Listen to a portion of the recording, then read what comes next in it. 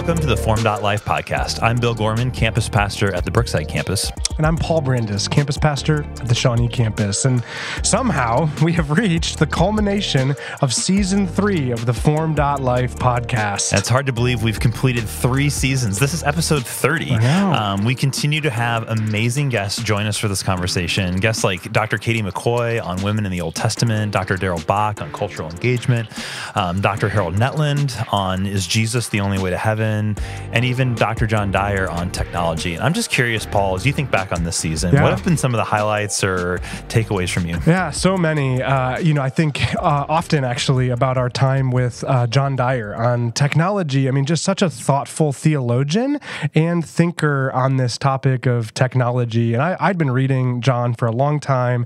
The first edition of his book, From the Garden to the City, came out all the way back in 2011. And I think I picked it up around then and was impacted by the book. And just he continues to be one of the, I think, leading thinkers of integrating thinking Christianly and engaging Christianly around theology and technology. And so many insights from that episode. I'd highly recommend a re-listen to it. If you missed it, then check it out for the first time or going back through it. But this broader definition of technology, because often we think about technology as, he made a joke, anything that has been invented after you were born. Yeah.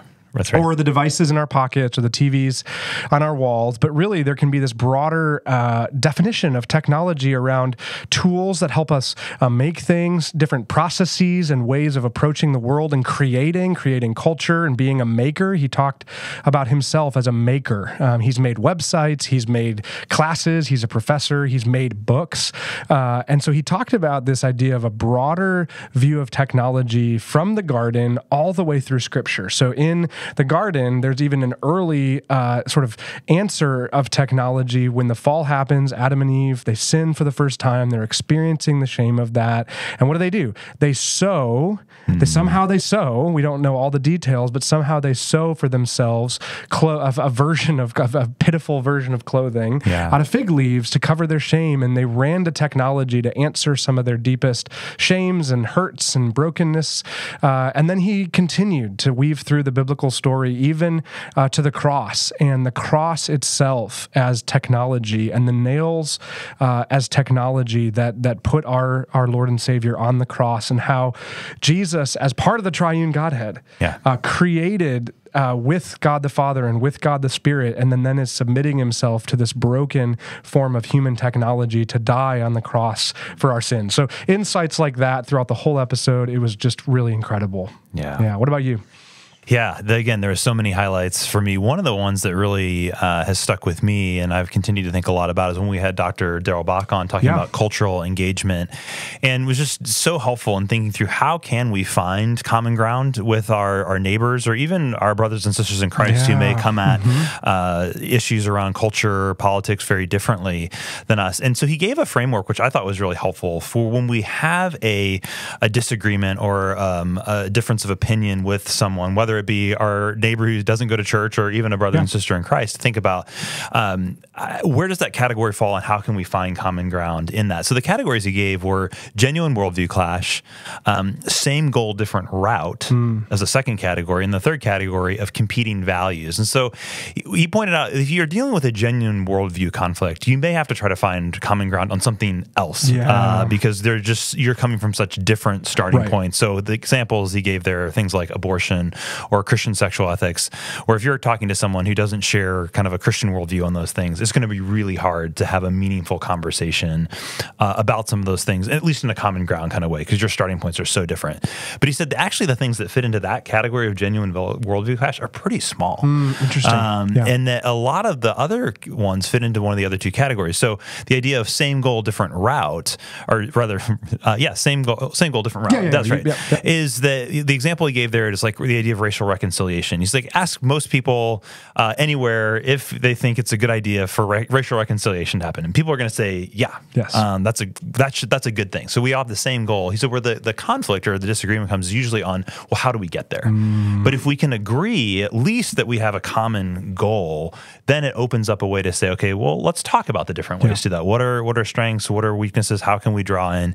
And then the other one is the idea of competing values, and the thought there being that you are looking at different sets of values in the biblical story even. Yes. But depending on where you put the emphasis, you get sort of different outcomes. And so the big example there is immigration, right? So there's a value of welcoming the stranger and caring for the foreigner, all those things. But there's also clearly values in Scripture on honoring the laws and upholding the government and all these kinds of things as well. And so what set of values do we emphasize, and how do we work together to hold and give those values the same equal kind of weight in these conversations? So that was really helpful to me. Well, and I mean, helpful at any moment in history, right? But in 2024, absolutely, desperately needed to have a framework like that to increase our charity and grace as we step into these contentious conversations with whoever it might be. So I know you also loved your conversation with Gabe, Pastor Gabe from our downtown campus. We had a great conversation with Mediaris about this discipline of contemplation, which we had been engaging through our Romans season on Sunday mornings in the theFormed.life curriculum. And so that was just a rich conversation. If you've not heard Gabe and Dyer together talking about prayer and contemplation, you got to do it. We had an episode with them on prayer in season two as well. So it's such richness there. And I'm always Absolutely. And it's also a great reminder that the theFormed.life podcast doesn't exist in isolation. We plug into this much broader discipleship pathway that we provide for our congregation. And so we love those tie-ins and linkages, and also try to make those episodes evergreen as well, because there's some of it that's happening in the moment with where we're at on Sunday mornings. But we're telling you, go back to the season 2 episode and hear Darryll tell the story about her mom in prayer. Absolutely. I mean, there's just an evergreen nature to that. And the season 3 episode was great as well. So again, if you missed that conversation or any of these that we've mentioned or any of the rest from season 3 or season 2 or season 1, you can scroll back through your podcast feed or visit cckc.church/podcast to listen to any past episodes. I send that link out regularly, whether to guests that we're inviting to be on the show or to people that are wondering how to access it. So that's a great way to get to our podcast as well. At this point, we are going to be taking just a short break from releasing new episodes, but we are not taking a short break from the work. We're already working on season 4 and really, really excited about what we've got coming up. Yes, we already have some amazing guests lined up. So Dr. Andy Root's going to join us to talk about how to live faithfully in the secular age. He's a scholar who's done incredible work on understanding what do we mean when we say secular age? What does that mean? And how do Christians understand how that impacts us and how we live faithfully in the world? I'm really excited. Yeah, that word secular gets thrown around a lot. But what does it mean, and how do Christians respond faithfully? We're so excited. And then Dr. DeVale from Trinity Evangelical Divinity School will be joining us to discuss gender and how we understand that theologically and biblically. I've engaged some of his writing on this. He did his doctoral dissertation on this book. He's got a book called Gender as Love, which does a phenomenal job of both really critiquing a lot of views, but then kind of holding up a biblical vision for gender. So excited. Chris Watkin is going to join us all the way from Australia. So he's based in Australia to talk to us about how Christians can view culture through the lens of the grand biblical story. So often we bring categories of culture and sort of try to make sense of culture through those, but he's arguing that we can actually use the biblical narrative from Genesis to Revelation, in many ways the 4-chapter story of ought, is, can, and will that we talk about so much here at Christ Community, and has done really deep thinking about that. So I just can't wait to get to have a conversation with him and many of these others. Yeah, it's going to be amazing. I know how deeply we both have been shaped by his work, and just is awesome when people email us back and say they want to join us. We get really excited about bringing these conversations to you. We also are going to have a really frequent guest over the last 3 seasons, our lead senior pastor, Tom Nelson. We've gotten to feature him on a number of different topics, and the beginning of season 4 is actually going to be 3 episodes where Bill and I are going to sit down with Tom, and the 3 of us are going to discuss together everybody's favorite topic in 2024. You know what it is? Politics, right? Yeah. And the first conversation, and we know, right, that it's that kind of year, and we want to prep well and pray well and equip well as we can in this space. And it means a lot to us to do that. And we hope you'll join us for it. But the first conversation is going to look at biblical principles for understanding politics and government. What can we learn from God's word, from the Bible, about this vital conversation?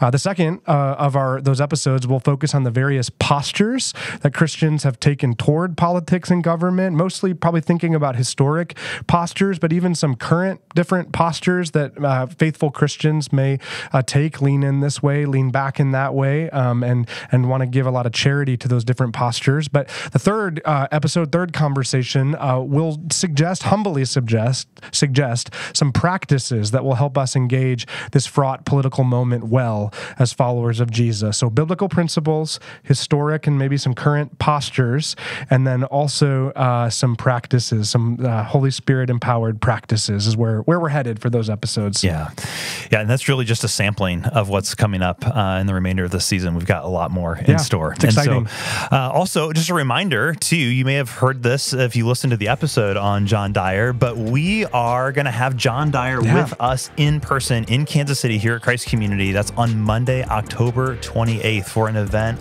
on artificial intelligence, a Christian understanding of technology. So if you listen to that episode and you loved it, you're not going to want to miss this event with him here in person on October 28th. If you haven't listened to that episode, go and do that and then sign up. Registration's open now. You can sign up today. So get that on your calendar, sign up. You can go to cckc.church/AI. Again, that's cckc.church. That's our website, /AI, where you can find out more about that event and reserve your spot, get signed up. So do that, go back, listen to John, and sign up for that event here in Kansas City. Yeah, have a great summer. And we're going to be back here with new episodes before you know it in late July. Thank you.